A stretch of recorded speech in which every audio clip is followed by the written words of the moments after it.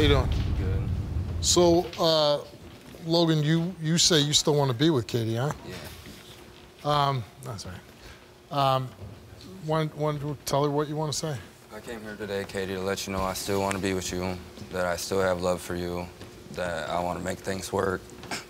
If the baby comes out being mine, I want to be a father to her, and that nobody's perfect. I'm not perfect. Nobody will be perfect in life. Everybody has their faults. Everybody has their past that they mess up, and I want to be able to fix that with us, if you're willing to do that.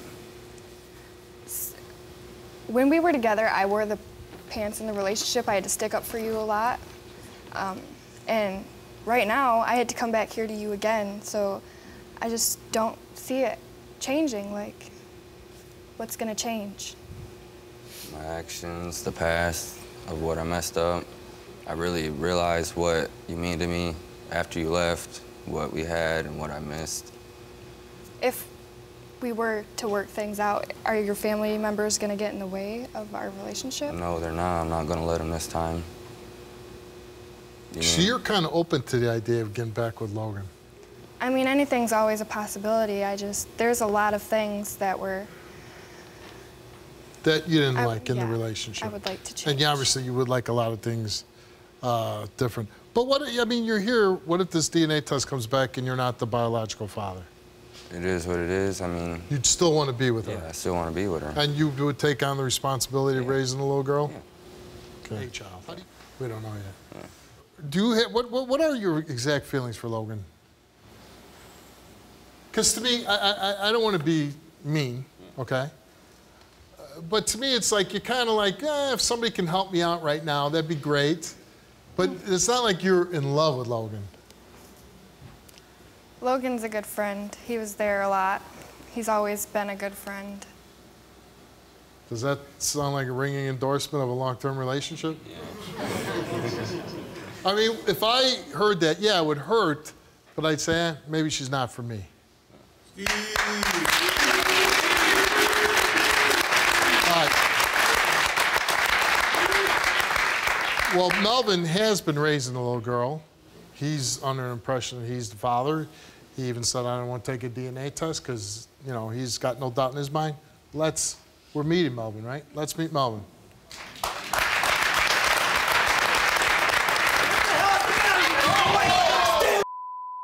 Stand up. You're not no real man. Stand up. Stand up. I'm this baby's dad. It's been a 50-50 chance, bro. You know it. It's a 100% chance she's mine, homie. We'll see. Why are you so upset there? Because he's trying to take my kid, Steve. Well, how would you feel if someone tried to come and take your kid? Well, the thing is, he's not trying to take your kid. I'm not trying to take your kid. I have a kid of my own. That's 4 months old. Okay, so worry about your own kid. I am, but when she said it's a 50-50 chance, it's a 50-50 when this test chance. comes back that she's not yours, if she's not mine, it won't be mine, right? Right. But I still see Katy. If Katy has her... Don't let my kid go over and see him. She's my little baby girl, man. She's my angel. You know what I mean? She looks exactly like me. She's got my eyes, my hair.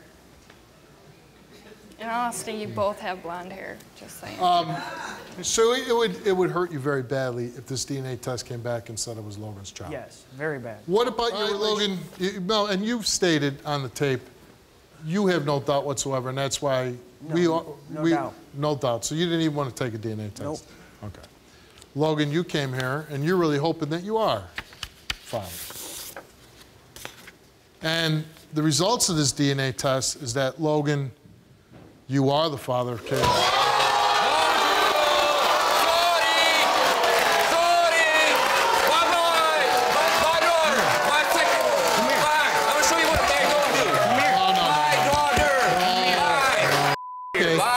Dismiss yourself. You won't see her again. Promise that. That's my daughter, not yours, mine. So now the test is she's my daughter, so therefore I have all rights to say who can and what.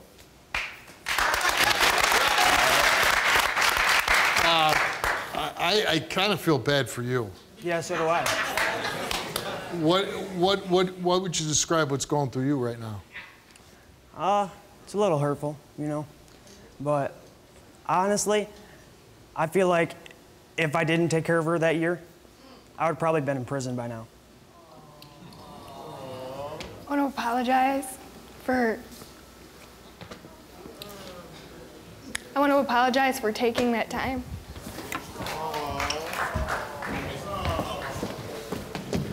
Just hang on.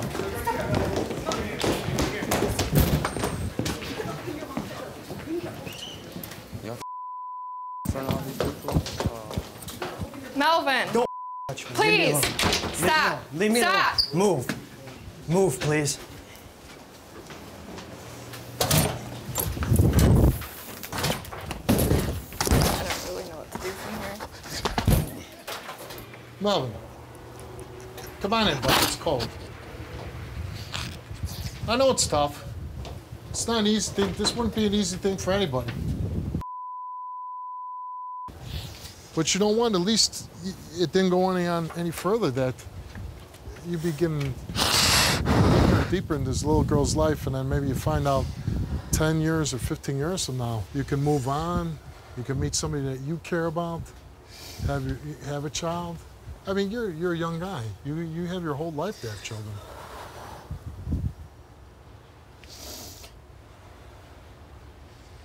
I can't even imagine how you're feeling right now. And I gotta imagine it's very tough, especially when you bond with the child, you come attached to the child. It's gotta be an emotional roller coaster. But, Sorry. But Katy is standing right behind you. And I don't even want to see her face.